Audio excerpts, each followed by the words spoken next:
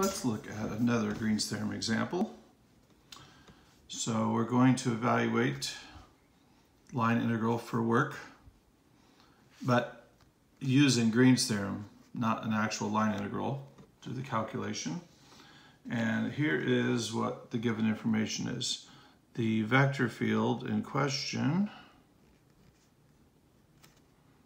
is defined by negative y, comma, 2xy. So those are the two components of the vector.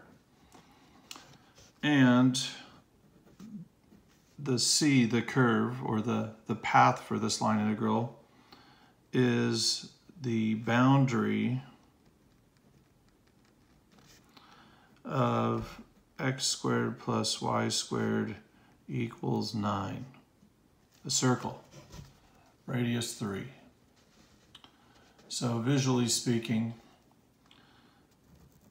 there's my two-dimensional region of integration, y and x, radius 3, counterclockwise around the closed or connected path.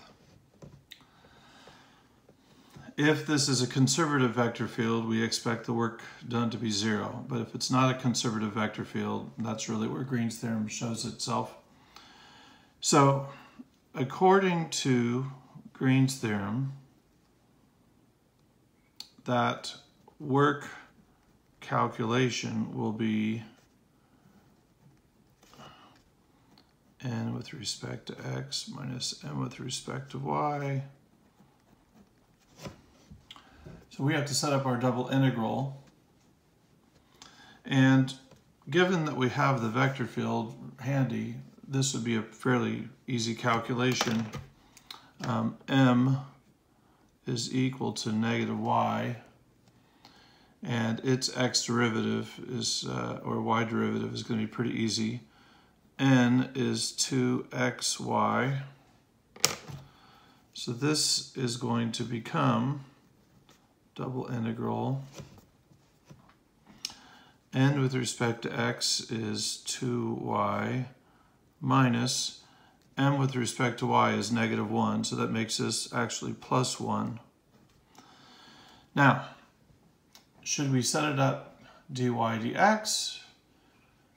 Is there any reason to change it to dx dy? Well, that's what I was thinking also.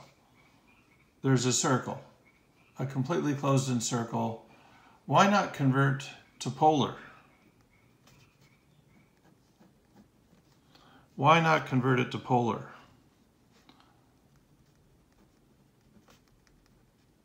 Polar would serve us pretty nicely. This algebra doesn't look too threatening. So let me see if I can't create a little bit of space here to consider polar. You know what? While I've got a little bit of room on this paper, let's just do a couple of chores here, tasks. By that circle, the theta boundary we're going to choose is from 0 to 2 pi, and r is a constant 0 to 3 all the way around. So this shouldn't be terrible to set up. I don't know that I have room to evaluate it if I stay here, so I'm going to go to another piece of paper. All right, so I've got here circle of radius 3, and my integral for work is going to be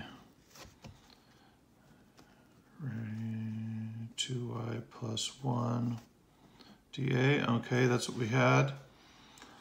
And we know that theta is 0 to 2 pi, and r is 0 to 3. All right, 0 to 2 pi, 0 to 3. And dA becomes r dr d theta.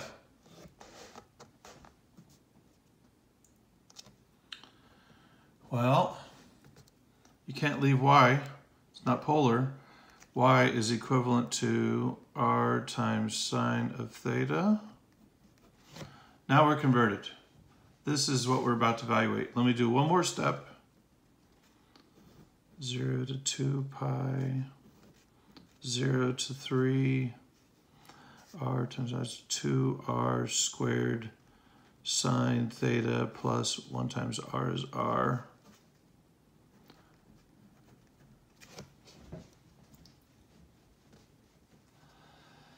Now, you have a pause button.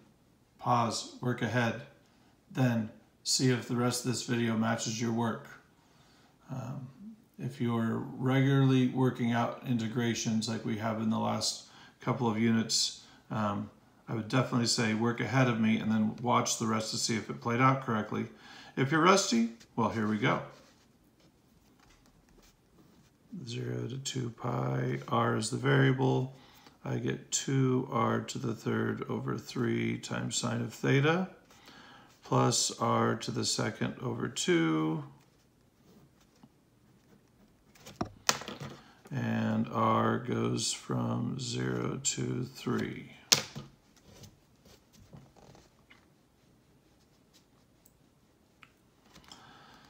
Q 27, 9, 18. Okay, so this is going to become 0 to 2 pi 18 sine theta plus 9 halves.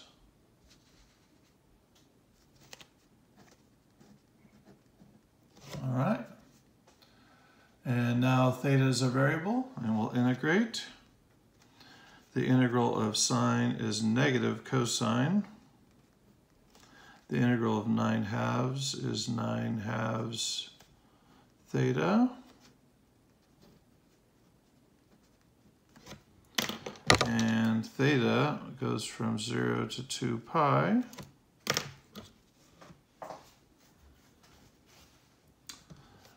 All right. I'm going to write out a little bit more than normal here.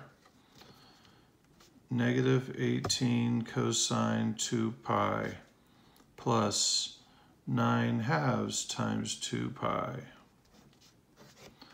minus negative 18 cosine 0 plus 0. The cosine of 2 pi is equal to the cosine of, whoops, that's supposed to say 0. Yeah, let's put a red pen on it. I marked it wrong. I got a mistake there, so 0. But the cosine of 2 pi and the cosine of 0 are equal. These two terms will add up to 0. That term is 0. I end up here with 9 pi. 2's reduce. The network of traveling around a circle of radius 3 with that vector field acting on it. There you go. Don't forget we have polar.